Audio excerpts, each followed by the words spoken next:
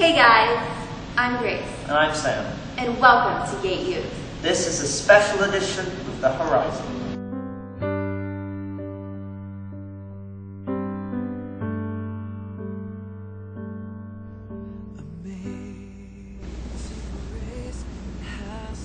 I was in my kitchen. I just finished breakfast and I was going upstairs to put on my clothes, and my parents called me back down and they said, "Sam, your friend from church, Ronny's gone missing."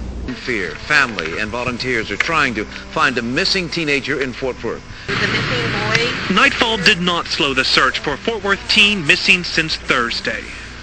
And this is not typical for him. No. He always says, "I will check in." But 16-year-old Ronny Howard disappeared on his daily neighborhood walk in West Fort Worth. When his mother dialed her son's cell phone, somebody else answered and began screaming at her. F you and the B word and some other profanities. And it was just horrible. I can't even describe the feelings that it caused to hear that on my son's phone. At that time, my heart just went out to the family because I am a mom, and all I could think of was, what if this was my child and I was looking for them and didn't know where they were. I felt as though I was hopeless. I don't know. I felt like I couldn't do anything. With every moment I had that I could stop from work, I would stop and just pray for him and pray for the people that were looking for him.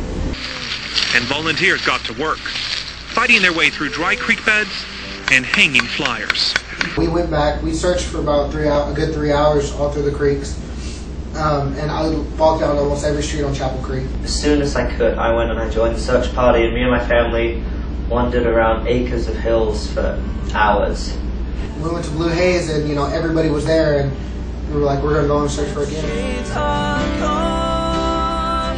I've been set free. My God, my Savior has ransomed me.